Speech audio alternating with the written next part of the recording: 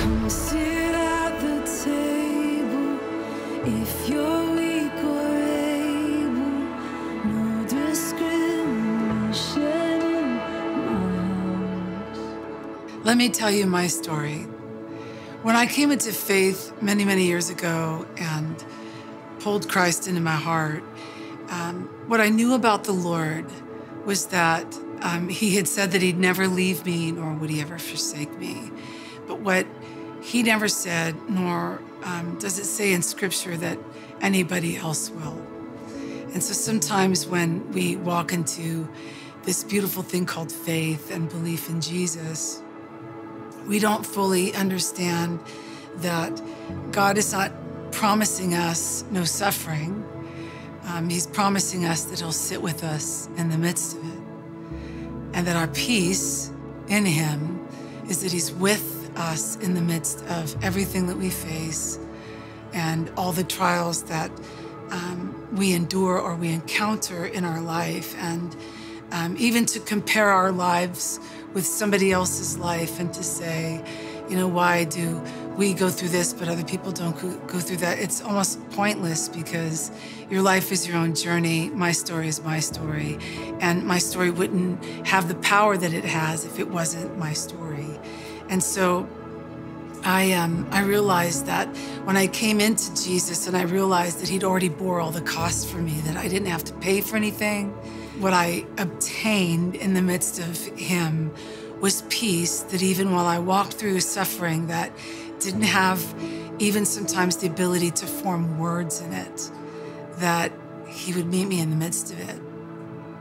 Even recently, in the last month, my family suffered another really devastating loss in my sister, who was kind of the oldest in the family and just one of the most adventurous characters, and really paved the way for me in music.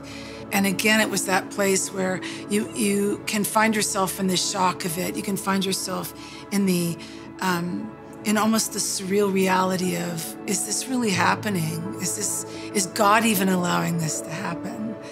And then I just go back to the reality that he didn't promise me that I wouldn't experience it. He promised me that he would be with me in the middle of it. And that life has a starting point and life has an ending point, and we have to deal with both of those things as they come. And the fact that we have Jesus in the middle of it to walk us through it and to sit with us in our sorrow, to me is probably one of the most profound things in this journey that I've ever experienced with the Lord. If you were to say, well, you know, I don't know if God's real there or God's real there, I haven't seen God real, I can tell you that where I've seen the Lord be the most real and the best shepherd and the best savior and the best at all of the characteristics that he has is sitting with me in the middle of my suffering when there were no words and there sometimes were no prayers that I could pray that would take away that grief, but to know that his presence was right there, coming so close and just not willing to leave until I was whole enough to move on. And so I think that's shaped a lot of my melodies. It's shaped a lot of my stories. It's shaped a lot of who I am and how I trust the Lord. Because he didn't tell me that I wouldn't suffer it, but he did promise me that he'd sit with me in the middle of it and that he'd never leave me and he'd never forsake me. And that is a promise that he's always kept.